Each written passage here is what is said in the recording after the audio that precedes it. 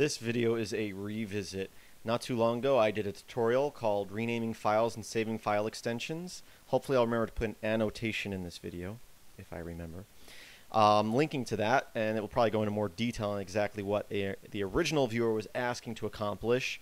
And in that video I showed a way of grabbing the extension of a file.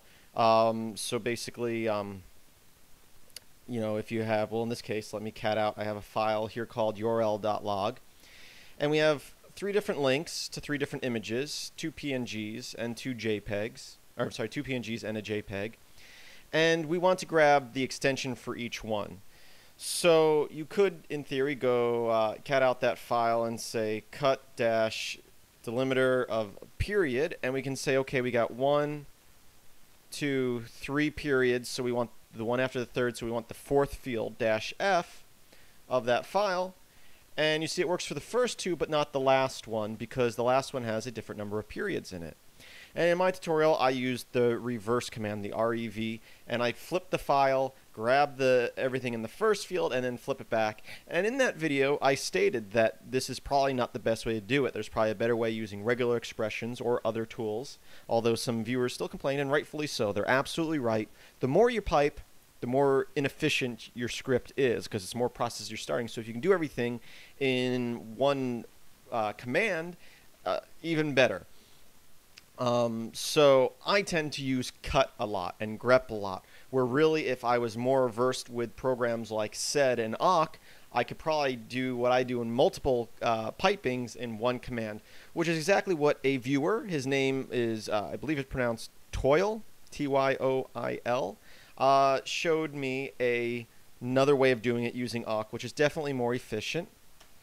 And I'll show you what he did, and then depending on your situation, you have one or another option. But basically, the way he did it was, well, normally I would cat out the file, but he's probably more correct than I am in piping the file in or redirecting the file in at the end there. We're going to do a read loop.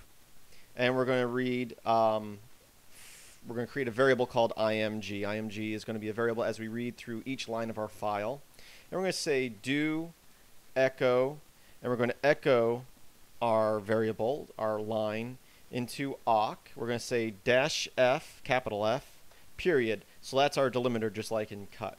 And then, inside single quotes and inside braces, whoops, we're going to print. And then we're going to tell it what field we want to print. So you can give it a number, but there are some built-in variables in awk, and one of them is $, capital N, capital F, which is number of fields. So no matter how many number of fields, no matter how many numbers of periods there are, in this case, it will go to the last one. I hope that makes sense. So if there's 3, NF will represent 3. If there's 4, NF will represent fourth field. Okay, so we have that, and then we can do done. And then, as I said, normally I would cat, but it's probably a little bit better, one less pipe in it if we just redirect the file. In this case, it's called url.log. And if I typed everything right, there we go. We got a PNG, and JPEG. Now, this scenario right there is pretty much how you would do it if you look at the previous tutorial. Once again, I hope I remember to put an annotation in this video. For renaming, you can grab each one in the while loop.